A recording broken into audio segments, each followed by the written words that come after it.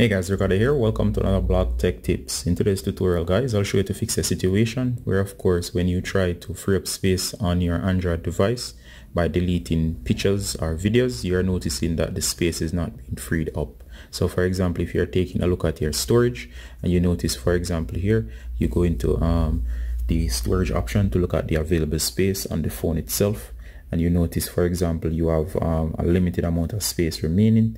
But of course, as soon as you try to do stuff in order to clean up, so you go into your gallery, and once you're inside of your gallery, you delete some stuff. But once you delete, what you realize is that the storage space is not increasing. All right, so I'm going to show you why that is. All right, so this only applies to gallery in case you're deleting a lot of pictures and videos, but you're not getting additional free space whenever you go and look at your storage, and your device might be saying it's already full, but you're deleting stuff and you're not getting that free space being freed up. I'll show you to fix that. All right, so the first thing you want to do, guys, is go to your gallery, and as usual, guys, if you have already deleted out those unnecessary files that you do not want by going through and deleting, what I want you to do, guys, is just simply tap to fix the issue. Go ahead and tap on the three dots.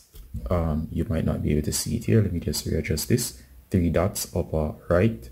Once you do that, go to your trash.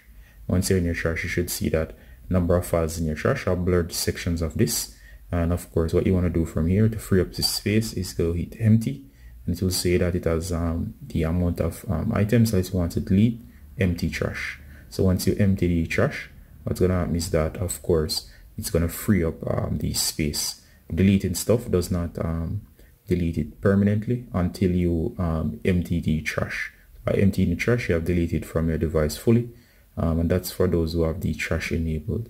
So if you go back, and of course if you go back to your storage, let me just go into settings and find the storage option for device care. And if you go into storage, you'll find that my space has now increased because I have deleted the trash, or emptied the trash, which has fully freed up space on my device.